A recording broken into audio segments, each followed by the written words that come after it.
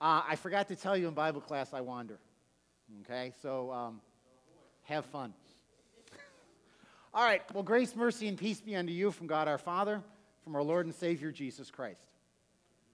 So how smart are you? Let me see. Which high school kid can I pick on?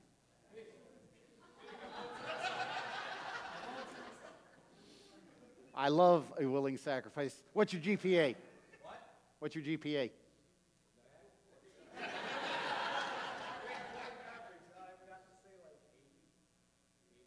Okay.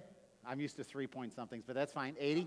All right. I forget that other schools do it differently. Okay. All right. So you're not too bad. 3.8. Yeah, that was better than mine. Okay.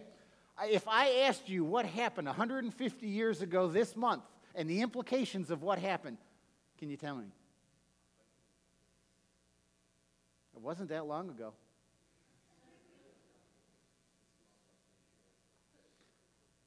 September 17th, 1862.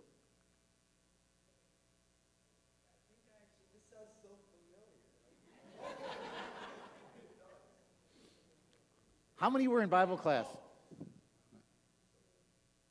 What in the Civil War? Okay, you can sit down. The Battle of Antietam took place 150 years ago on September 17th, bloodiest day in America. More lives were lost in that one day between killed and wounded in one day. But what is the big thing that happened because of that battle? There you go. Emancipation Proclamation, Lincoln was issued following that battle because although it wasn't a Union victory, nor was it a Union defeat, it was kind of a tie. But since the Union held the ground and the Confederates went back to Virginia, they took it as a victory, announced the proclamation because they were looking for anything at that point because they weren't doing so well. So they issued the Emancipation Proclamation, and the rest, as they say, history. Being smart can be good, right? Back when I was in college, I met this girl in the very strangest and most unique way, and it was an interesting time. Her name was Kit, and we were in line at the Bloodmobile. And it was one of those days where you had all of these chairs here, and then a right angle over here, okay? And you started somewhere over there. Am I going to keep you out with me? It's going to be a challenge. And you know how it is when you get into these long bloodline drives where, you know, you start sitting over here, okay? And then somebody over there finally gets up and everybody does what? And then you go like this. Not me. Couldn't handle that. I looked at Kit, didn't know her at all. She was this strange girl. Well, there may be some truth to that anyways. But she was this stranger to me. I looked at her and said, I can't stand this. I said, let's play hopscotch. And she knew exactly what I was talking about, which tells you how strange she was. So the next time it moved over, she stayed in her seat, I hopped over her. And then when the next seat moved over, she hopped over me. That way we got to sit twice as long. And we just started talking. And of course, what do you talk about when you're in college? Well, there was the frat parties, there was the drinking, there was all that stuff. But we ended up talking about grades. And she was complaining about her professor. And she was getting an A- in his class. And she said, that is going to take my GPA and take it from a 4.0 to a 3.97. And I looked at her and I said, my heart bleeds. Because that A- would take mine from about a 2.0 to a 3.5. She was a very smart girl. But she ended up next to me, and we became good friends.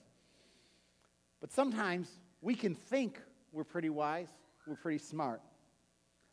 But James, in his letter today, kind of tells us about a different kind of wisdom, the wisdom from God. You were warned, so pick them up. Pick up your Bibles, turn to James chapter 3.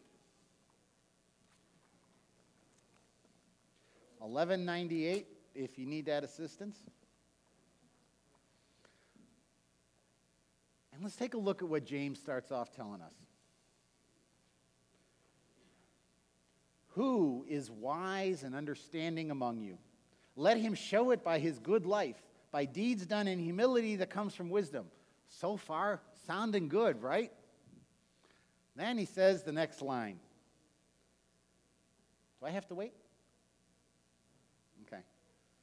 But if you harbor bitter envy and selfish ambition in your hearts, do not boast about it or deny the truth. Such wisdom does not come down from heaven, but it is earthly, unspiritual, of the devil. For where you have envy and selfish ambition, there you will find disorder and every evil practice. Ooh, is that a good phrase? That kind of hits close to home. You know why it hits close to home? Because that's what we are. Our human nature likes to be that kind of person. Because now I'm going to give you a spelling lesson. You ready? This is a tough word. It's one of those, really tough words. Sin. Spell it. Started off with an S and then kind of... Ready? S-I-N. And the middle letter is? I. And that's the problem. Sin is when we are wrapped up in ourselves, and the I becomes the most important. And the selfish ambition is what? What can I do to make it good for me? And we see this probably more often than we want to admit. It's political season now, isn't it? Do you see it then? I don't care which candidate you support, whether it's national, federal, local, state, all the way down. But you will see people who are in it for the me. And they will say things that's about the me. Now, some of it they have to. They have to convince us that they're a good person and that they are worthy of our vote. But sometimes you hear it even worse. And everything comes about me. And is that good? No. But that's our human nature. Because ever since Adam and Eve ate the fruit of that tree way back when in the Garden of Eden, they messed it up for us. By the way, did you notice I said I? Or they? I used the plural. Because who do we usually think of that ate the fruit? Why? Because it says she took it, right? And then she gave it to Adam. I want to put a new picture in mind. And I wish I could put this on the PowerPoint for you. All right? Somewhere in my file cabinet is a picture of Eve reaching out for the fruit. Okay? So far, so good. All right? However, with this hand, she's holding on to Satan, who's wrapped around the tree and hanging downwards. So that's her support as she reaches out. But the tree's awfully tall, so she's standing on the shoulders of Adam. All of them were put together. By the way, what kind of fruit was it? Anybody know why it's an apple? All I can think of is because people will eat apples. I say it's a pear. Because it took a pair of humans to bring sin into the world. You can chuckle and moan and groan, it's okay. I do bad puns. But sin brought into the world, and it changed us. We were created in the image of God. We were supposed to be like God. We were supposed to be Him, perfect. And He wanted us the way He wanted us. But He gave us free will. And we took that free will and we changed everything. Once that fruit was eaten, it changed the whole substance. By the time you get to Matthew chapter 5, it changes. Adam was created in the image of God. And then it says, and Adam gave birth to Seth, I think it was at that point. Yeah, because Cain and Abel's already kind of gone. And Seth was created in the image of Adam. He was created in the image of sinful human beings. That's where we come from. By nature, we are sinners. And we want to be wrapped up in I. What makes it good for me? And James is picking on that. Because he knows what we're like. And he's trying to take us from where we are and put us where? To where God wants us. And so he talks about what we can be like. And it hurts sometimes. Move on. You got the, where am I here? The bitter envy and selfish ambition. Okay? Chapter 4, what causes fights and quarrels among you? Don't they come from your desires that battle within you? You want something but don't get it. You kill and you covet, but you cannot have what you want. You quarrel and fight. You do not have because you do not ask God. When you ask, you do not receive because you ask with wrong motives, that you may spend what you get on, what's those two words? On your pleasures. How many of us prayed for a new car when we were 16, 17, 18? Okay? I can tell you what my prayer was. Lord, I want that Trans Am. Always dreamed of getting a Trans Am. Never got it. Thankfully. That was until about a year ago. I was having to go to Philadelphia for work, and I had to go get a rental vehicle. And they offered me the Lincoln Town Car or the Trans Am. Same price. And work was paying for it. What do you think I got? Trans Am. Of course, I go to Philadelphia. It's snowing. It's rear-wheel drive. That's okay. I grew up with rear-wheel drives, and I grew up in Buffalo. I knew how to handle that car in the snow. I'm passing everybody on the Jersey Turnpike because they didn't know what to do, and I was just going, loved it. But I did learn that Trans Ams aren't so good for me. I might be vertically challenged here. And I sat in that car, and my stupid head was up against the roof. It was the most uncomfortable position, so I ended up driving to Philadelphia like this. Because that was the only way I could stand in that car. I learned why God didn't give it to me at 17. A, I was too tall to understand it. And two, thank God there was snow on the road because I wouldn't have been exactly faithful to the speed limit. Because it did move. But sometimes there are things that God doesn't want us to have because he knows what we do with it. And it ain't right. And that's part of the problem we have because we're wrapped up in the me. And I call that the wisdom of the world. Because the wisdom of this world wants us to be focused in on ourselves. And that is a problem. Because when we're focused in ourselves, we don't see what God is all about. We only ask the question, what's in it for me? And if there's nothing pleasing in it for me, then I'm going to find something else. But God has called us to be different. What does he want us to be? Like God.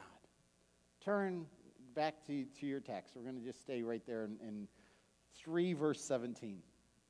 James says, but. I have to say this. You know what a but is in a sentence? What does the word but mean in a sentence? It's a change of direction. You're going this way, and then you turn around and go this way. I hate lima beans.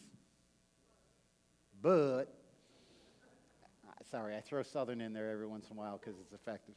But I love green beans. Okay, I've totally changed the direction of the sentence. Same thing he's doing here. What were we just talking about? Selfish ambition. But the wisdom that comes from heaven is first of all pure, then peace-loving, considerate, submissive, full of mercy and good fruit, impartial, sincere. Peacemakers who sow in peace raise a harvest of righteousness. What does all that mean? Well, you think about it, not one of those words is focused in on me. Every one of those words is really focusing outward. Pure. What does it mean to be pure? Clean. Perfect. Some of us are old enough to remember. Ivory. What was it advertised as? 99 and 44 hundredths or whatever it was % clean. All right, how many of you have no idea what I'm talking about? It's okay. I'll admit I'm older. All right, Ivory was a soap. Used to float in water as a kid. That was kind of fun. Anyways, even that's not pure enough. Pure is 100% pure. clean, pure as the wind-driven snow. I mean, when that snow first falls, A, it reminds me of Buffalo, and it's beautiful. It's white, it's clear, everything's just kind of nice and peaceful and calm. And then those snowplows come. And they splash it up into my yard. I have to shovel out of my driveway, and it starts turning brown because they got that sand and all that other stuff in it. And it starts turning ugly. But it's that pureness that we're looking for. To be pure. Clean motives is really what it's about. Peace-loving.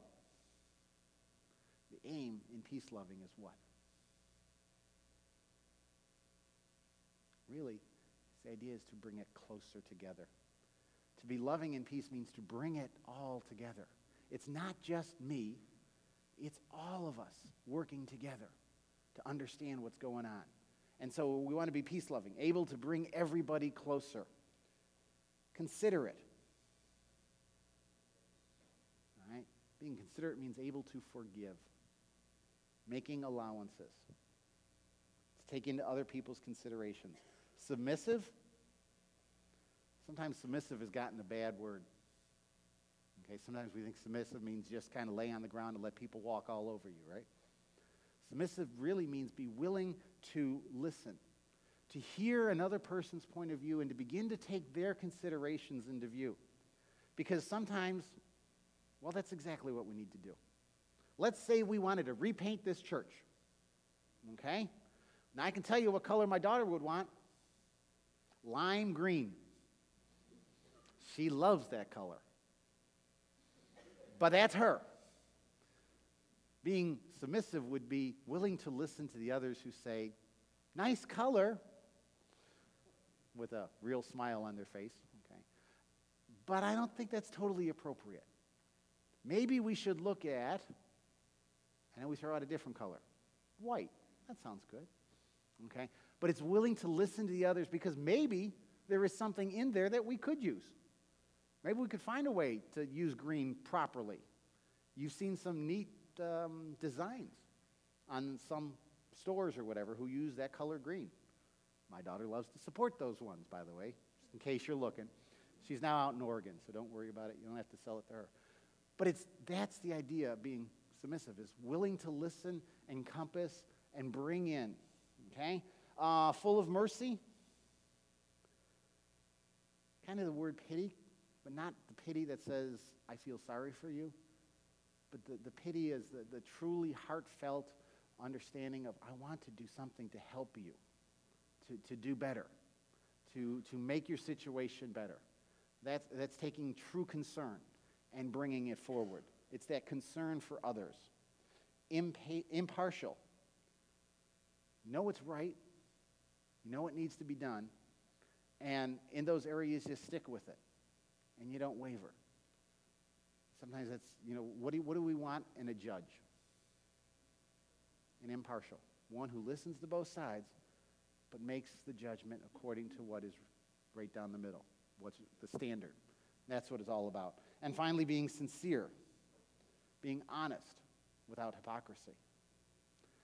Now, let's ask the question. Is any of that easy to do? Now. That's why it's God's wisdom. Because we just can't do it because our human nature doesn't want to do it.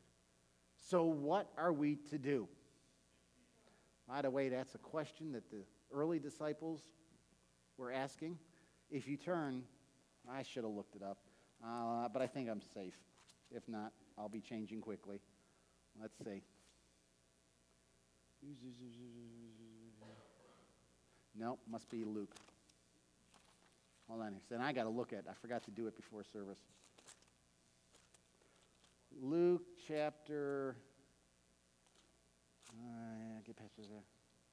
Yeah, here we go. Luke chapter 3, page 1016. You might remember this guy, John the Baptist. Name ring a bell? All right, what do we remember about him? Prepare ye the way. That's his song, okay? And then he's, you brood of vipers, who warned you to flee from the coming wrath, produce fruit in keeping with repentance, okay? He loves, you get those nice harsh statements out of him.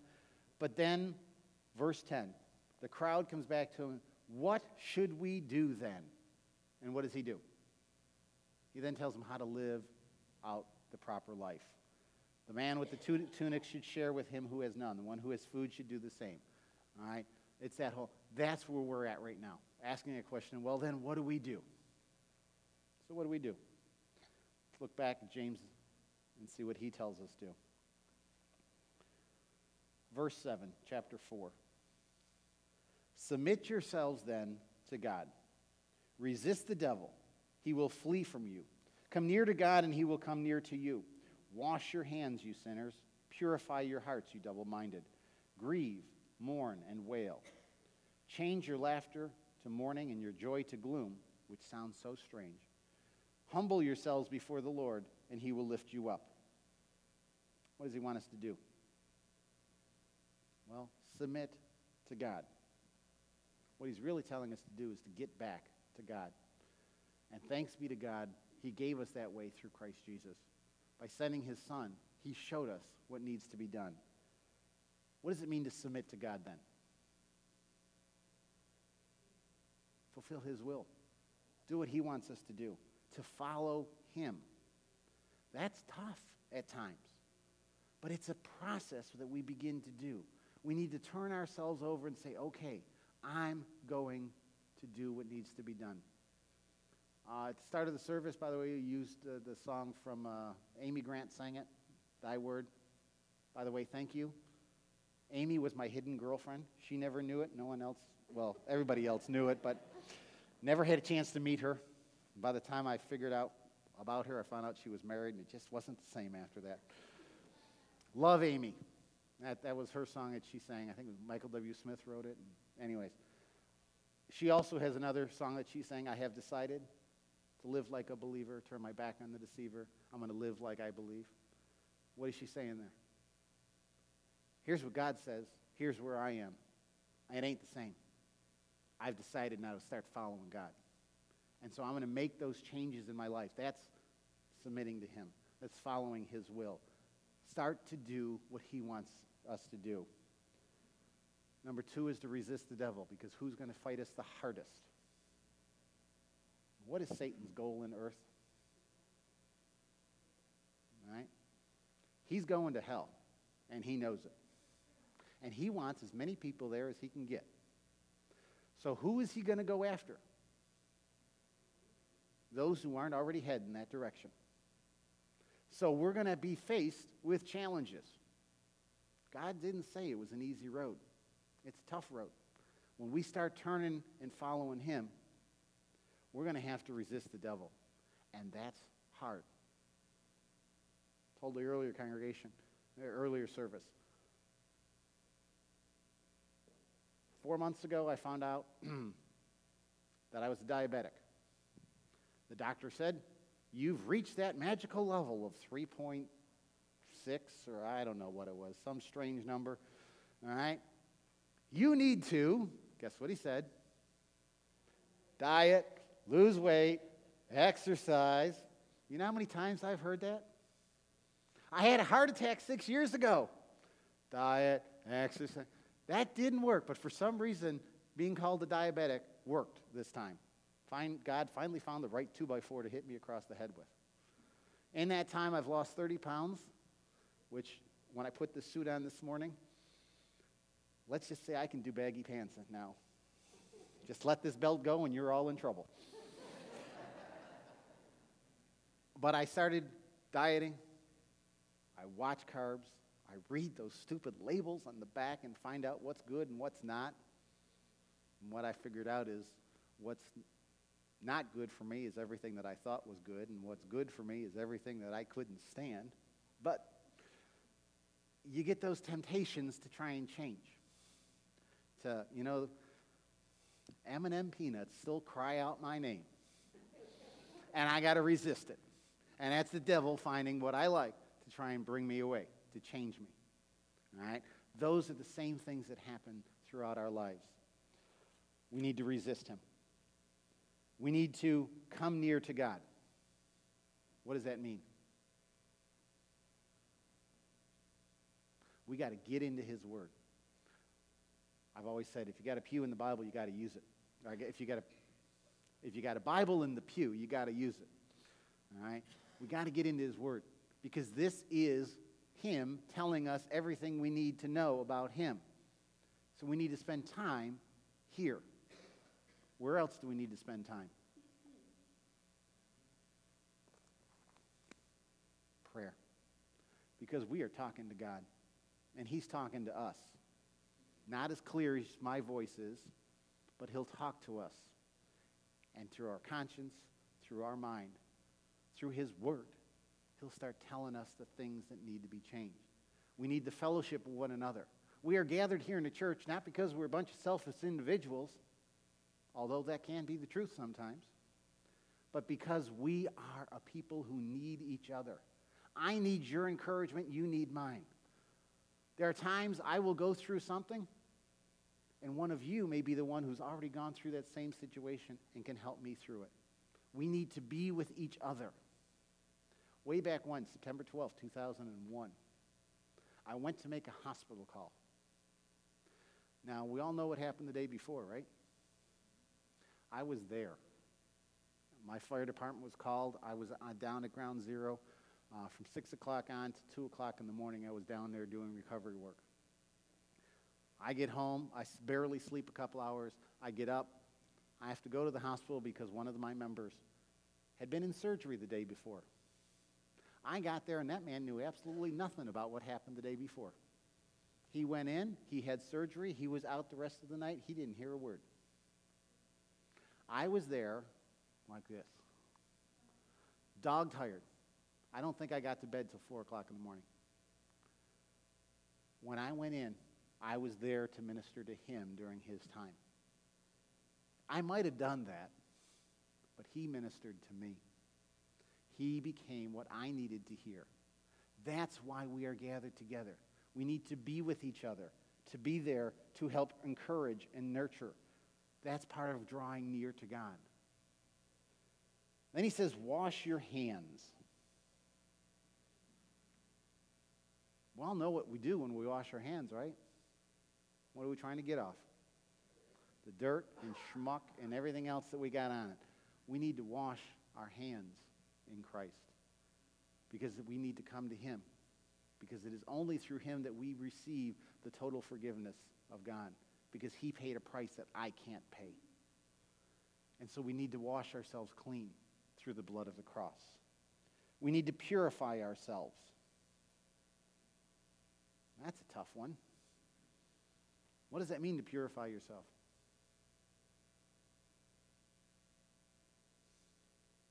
Sometimes being purified is not nice. I think it's Peter who talks about gold. We like gold, right? It's a nice thing to have. But how does gold become what we know it as? In the fire. And the hotter the fire, the better it melts and burns everything else. My father was a steel worker and worked for Bethlehem Steel outside of Buffalo. And whenever they did a story about Bethlehem Steel Plant, they always showed this standard footage. But it was this big red piece of slab going across the conveyor belt. And every once in a while, you'd see this little black spot. Anybody know what that black spot was? It was the lead and molten and all that other junk that they put in steel. It wasn't burned enough. They'd take it back into the oven and burn it till it was pure and clean. Sometimes we need to be purified by fire. And sometimes there will be things that go on in our lives that are just helping us burn away some of the evil stuff. But trust me, is fire kind to us? Sometimes it hurts. Sometimes our purification needs to have that. We need to go through those times.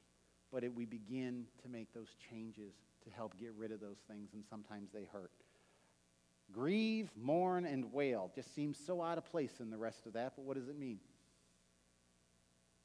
Grieve about what you were and what we used to be. Because, well, what do they say about being old? If I only knew then what I know now. Why? Because it would have been different. Some of those things that I did when I was young, Yeah, wouldn't have done. Okay? And that's part of it. Grieve over those things that we used to do. The time that we wasted in not being in fellowship with God. We can grieve and mourn over those.